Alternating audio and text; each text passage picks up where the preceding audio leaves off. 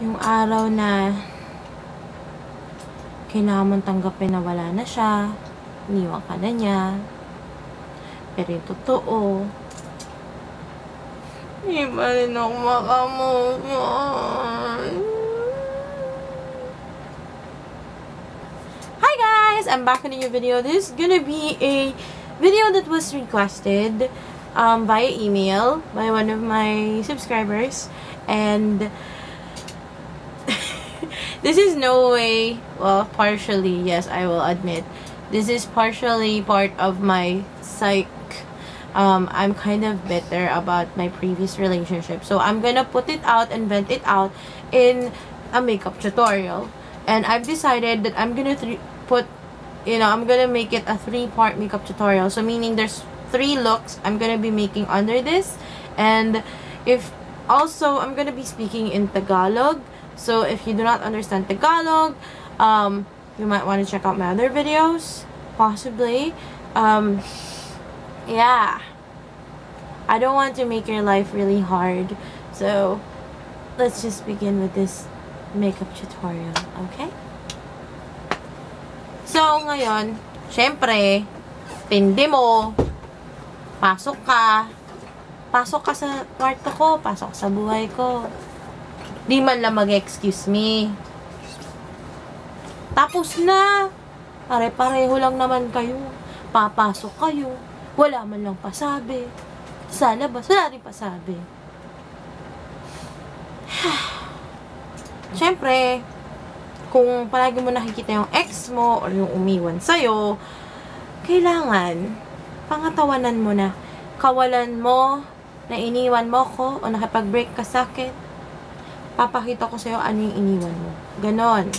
So, magsisimula tayo sa base, or hindi ako maglalagay ng primer kasi wala naman silbi ang primer na yan, diba? Kahit na mag-primer ka, makukulas pa rin yung makeup mo. Okay? Walang primer na tatagal.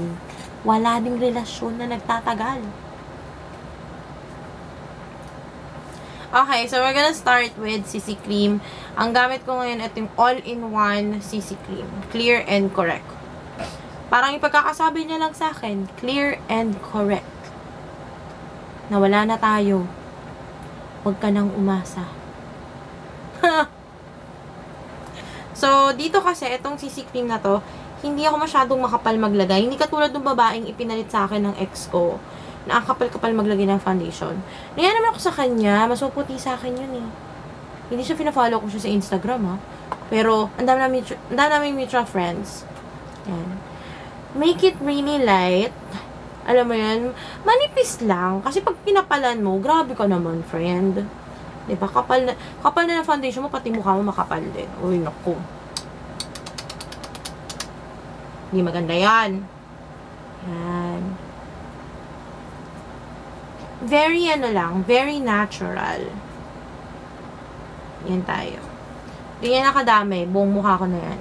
Tsaka dito sa makeup tutorial na to, magsiskip na tayo ng concealer. Kasi, hindi ko na kailangan yun. Wala naman ako kailangan itago eh. Para sa relationship namin, wala akong tinago sa kanya, pero siya, ang dami niya tinago sa akin. Siya, araw-araw ata nagko-concealer.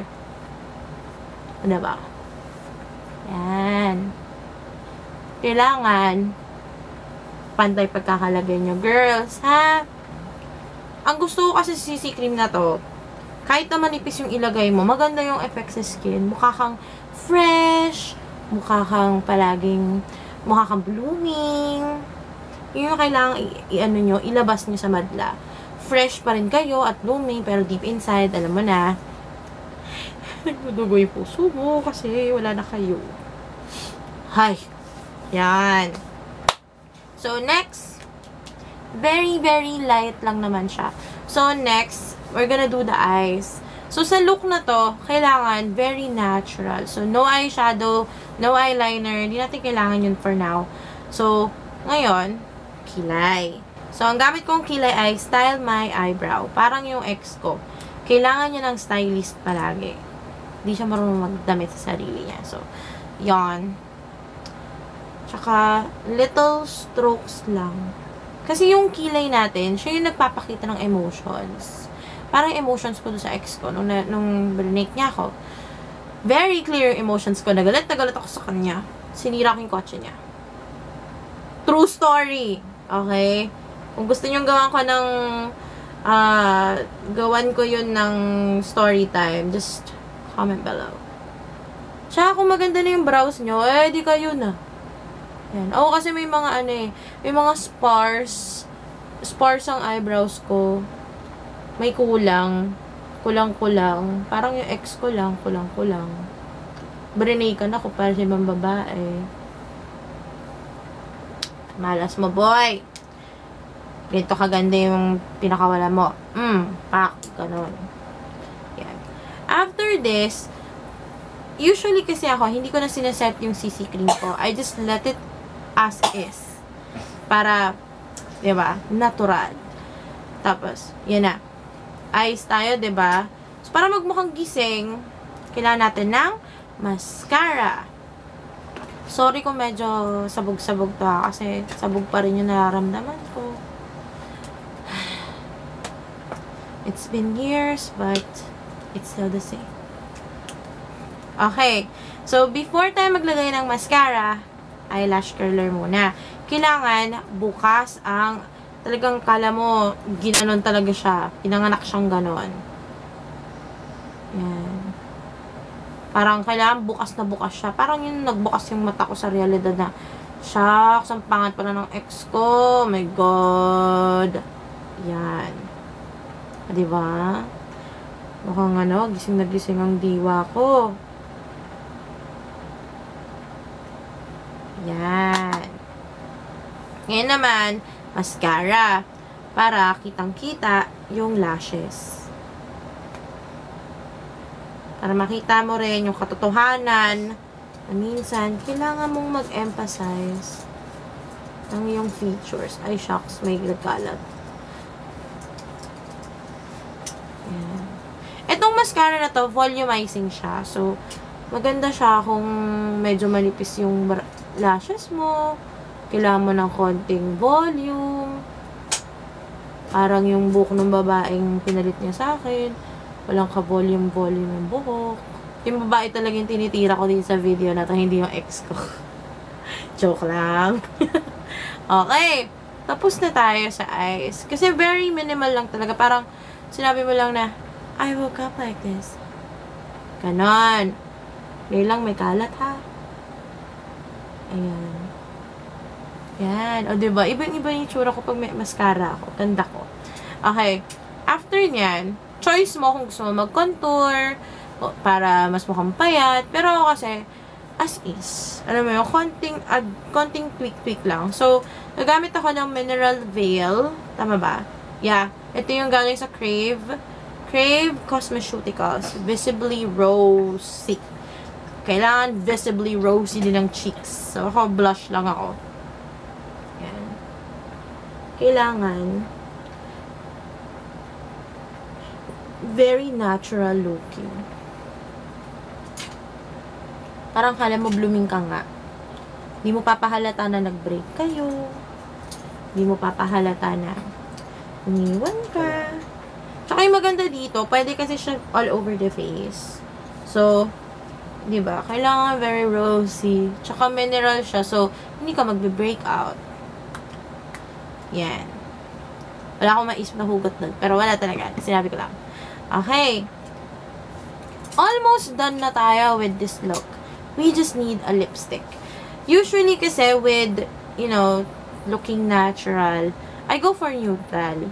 Pero choice nyo kung gusto nyo mag-red lipstick, gusto nyo mag-bold lipstick. Ako kasi neutral lang talaga. Pink, ganun.